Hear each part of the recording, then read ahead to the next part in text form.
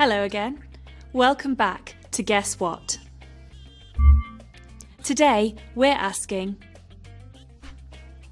what is an underwater food chain? First, let's look at the different parts of an underwater food chain. A food chain shows how different things eat each other. The food chain for a sea lion looks like this: sea plant, fish, sea lion. All food chains start with sunlight. Sunlight helps plants to make food. The next part of a food chain is when small animals, like this fish, eat the plants. And the last part of a food chain is when bigger animals, like this sea lion, eat the small animals.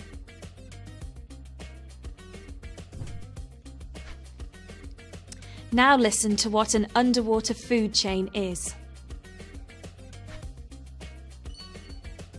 Many plants and animals live underwater. How does an underwater food chain work? It needs sunlight, producers, primary consumers, and secondary consumers. Sunlight shines on the sea, and some sunlight goes under the water. Plants use the sunlight to make or produce food inside their leaves. We call these plants producers.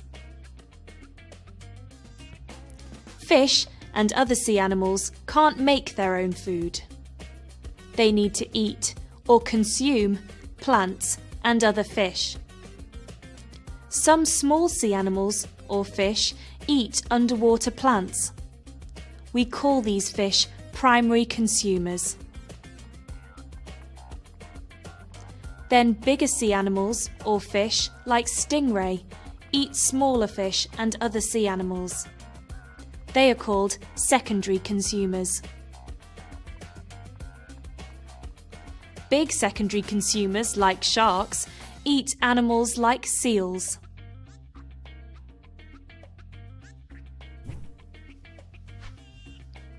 Let's learn about a forest food chain. A forest food chain starts like an underwater food chain. Sunlight shines on trees and plants, and they produce food.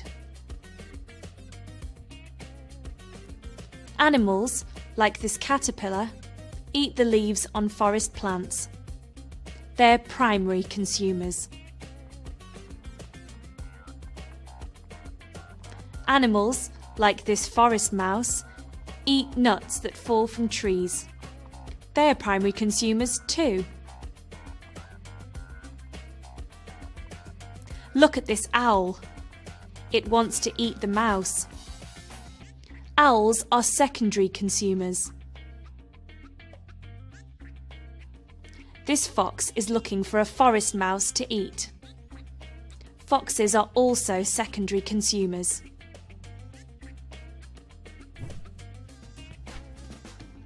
What do you know? What is an underwater food chain? Underwater food chains start with this: sunlight. These make their own food. Producers.